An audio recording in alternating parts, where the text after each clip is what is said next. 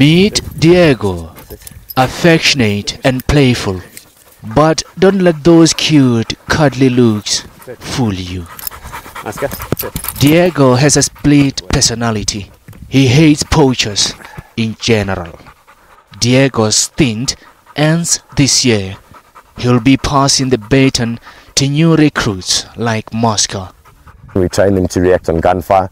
So if someone shoots at us, the dog will automatically give us direction of where the shot is coming from. And other four-legged canines will be challenged to beat his record of 4 captures. Diego's tracking skills are without equal. Here, Release it!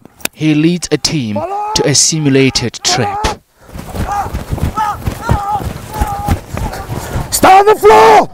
Once apprehended, Watch him, watch him! there's no escape. Release! Poachers may outrun a law enforcer, but not a dog, let alone the combination of Diego and Moscow. With their track, scent, and attack skills, they may just get poachers to reconsider. Suspect in custody.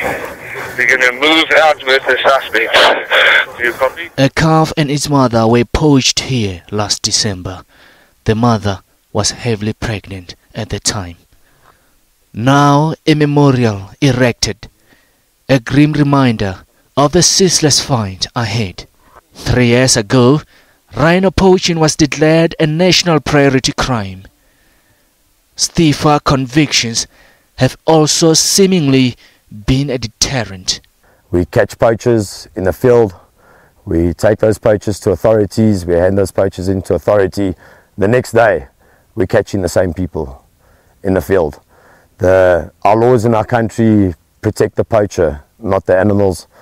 There has been mounting calls to regulate both the rhino and elephant trade, but animal rights groups insist this could lead to the extinction of both species in the next 5 decades.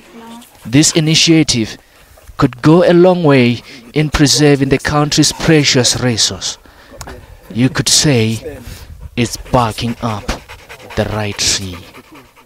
Mareketa Motlabe, SABC News, Mahalisbeck.